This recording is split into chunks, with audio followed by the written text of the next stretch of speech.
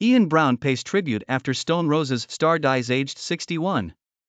He had been a childhood friend of Brown and fellow guitarist John Squire, joining the legendary rock group in 1983. Garner appeared on the original debut single So Young and Tell Me in 1987 as well as Sally Cinnamon, which would be his final song with the Manchester Rockers. He reportedly left the band shortly after it was released, claiming he wasn't good enough for them and instead taking a job at HMV.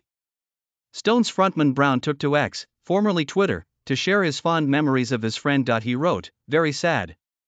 We were young punk rockers when we met in '77. The night before Pete's maths and geography O-levels we went to see The Clash. Always made me chuckle he did that, and of course he made the right decision." X. In another response to grieving fans, Brown shared, "Few loved music as much as Pete. He'd been bathing in music since Anarchy in the UK came out, but I can vouch for, and Pete was off the scale nice, an old school nice that you just don't get no more. He got that from his lovely mum. God bless Pete. Rip X."